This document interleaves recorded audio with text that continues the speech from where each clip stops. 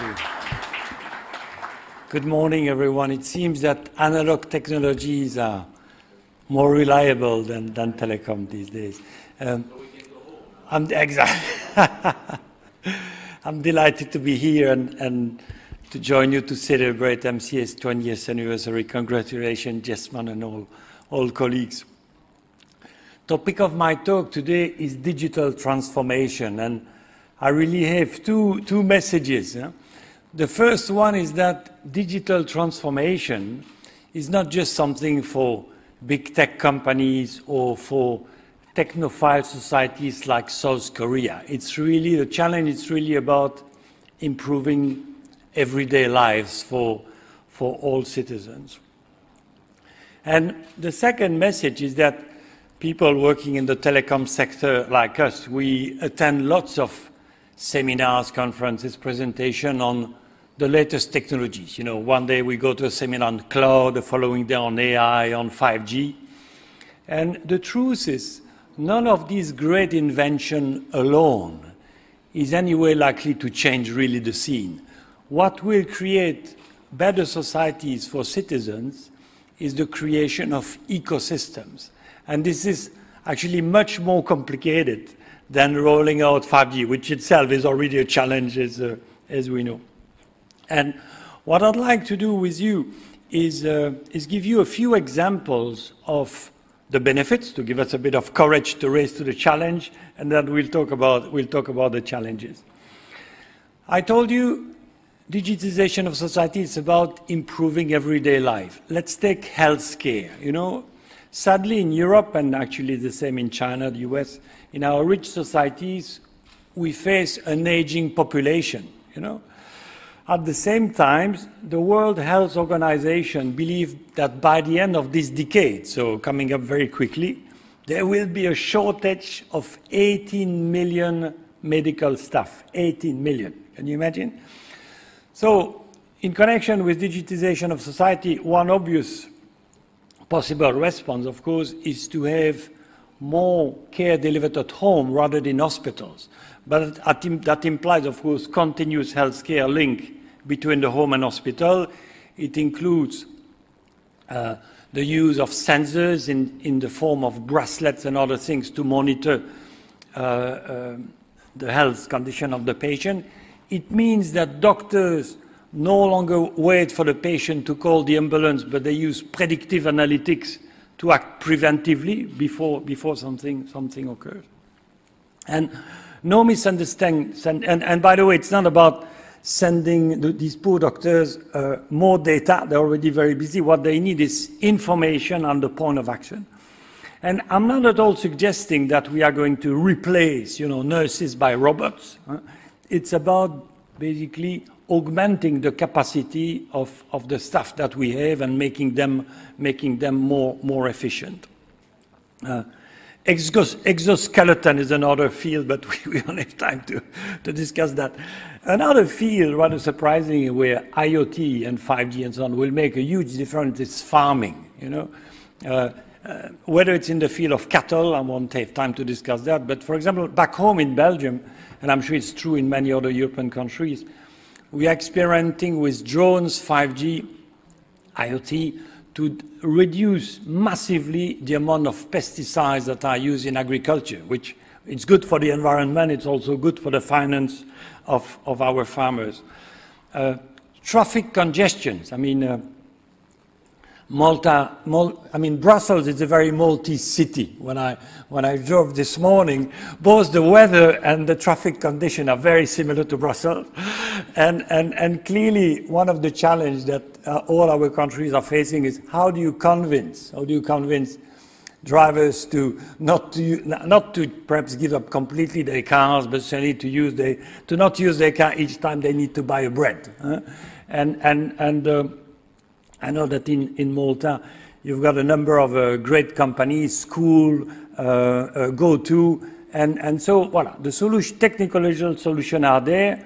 The question is, what are the incentives that we will put in place to convince our citizens, our companies to make the switch?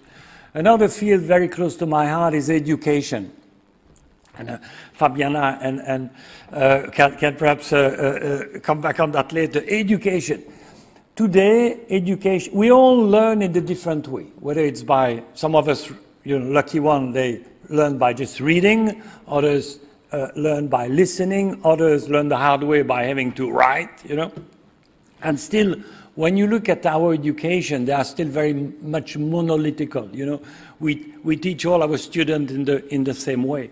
Well, actually, what we really need now is to personalize education and to go, it's not about replacing teachers by robots and videos, it's about blended learning.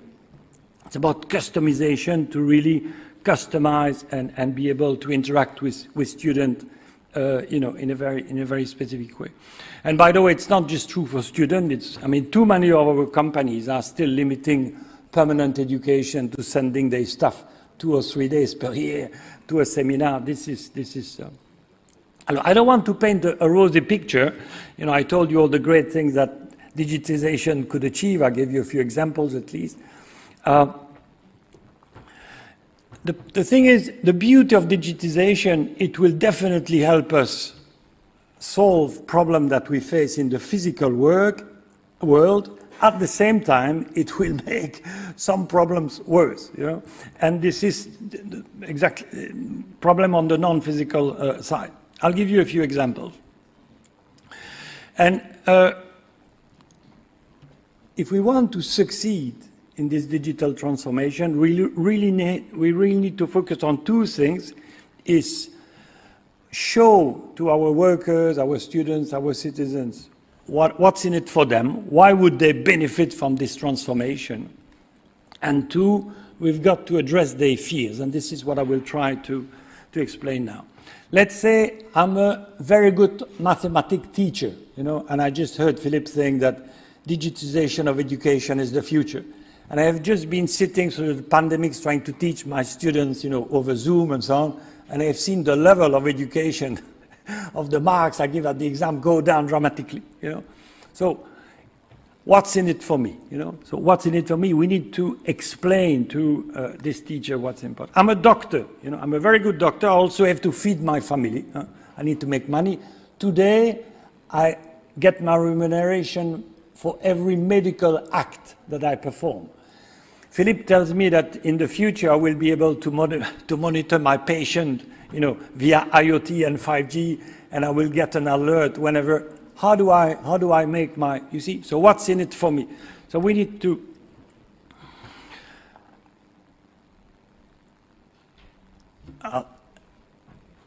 I work for a large corporation, which is the case perhaps for a number of people in this room. And I'm told there is a massive program of digital transformation. And I'm a bit nervous. I may wonder what's going to happen to my job. If I'm part of a continuous education system where I'm acquiring new skills, then it's more likely that I will embrace this digitization. Now, that's very important to show people what's in it for them and why they will benefit from this transformation. Alleviating the fears. I'm a farmer. I can vaguely understand that digital transformation will boost productivity in farming. But I was told that already 30, 40 years ago during the Green Revolution. And I was convinced to buy Monsanto seeds and Monsanto pesticides. And after a few years, I was economically completely dependent on these multinational companies. How can we guarantee to this farmer that John Deere will not own all this data and exploit it in the same way that Monsanto did, but alleviating the fear of citizens and so on. So it's all about building trust. It's the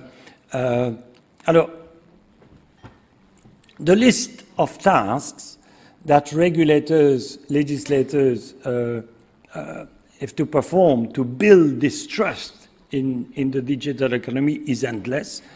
There is the connectivity, which telecom people in this room know very well, security, privacy, fair taxation. We will see what OECD delivers. But I'll give you 3 examples where I think, and then I'll stop just one. I'll give you 3 examples of the kind of actions where regulators, legislators should really act. The first one that is very dear to my heart is this business of data sharing and reuse. You know, we live in a society increasingly that is fueled by data. And if you want to develop a vibrant economy for the 21st century, you need good computers, you need data scientists, that's already more difficult, and you need good data sets. So how can we develop public policies to avoid data hoarding? How can we avoid having our companies sitting on data sets, and how can we convince them to basically, through trusted third parties and other contractual arrangements, how can we convince them to share these data in the respect of privacy, of course, with others? I'll give you another example. Ethical use for the use of AI. Asian citizens are very technophile. You know, Asians, there is a new technology, they don't even know what it is, they know they want it. You know, in Europe, we rather lean on the opposite side. Our societies in Europe are, I'm not saying they're technophobic, but they lean a bit more on that side. So if we want our citizens to embrace AI, we need really to develop strong sectoral ethical rules for the use of AI and avoid, otherwise we will face a backlash, you could call it a techlash, and it will bring us back 10 years, and it's going to be really hard to impose this on society. So we need strong rules, and we need a lot of evangelization, if you like. The role of regulators is not just to set rules, it's also, I think, increasingly a role of evangelist, where they have to explain the benefits of the digital economy to society. And I'll finish with a final example to show that the challenges on the legal regulatory front are really huge. Let's take the example of self-driving cars, you know, which is, you know, in the traffic congestion, it'd be great to be reading our newspaper rather than be behind the steering wheel.